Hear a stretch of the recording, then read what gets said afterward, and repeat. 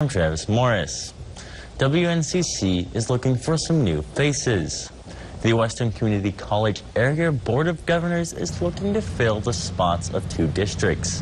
District 1 and 3 are up as its members will be resigning August 1st. The new people chosen will serve the rest of each term until December 2024. People interested must live in the districts and will be able to send an application to the Scottsbluff campus with the address at the bottom of your screen by July 31st. More information can be found on our website. Now,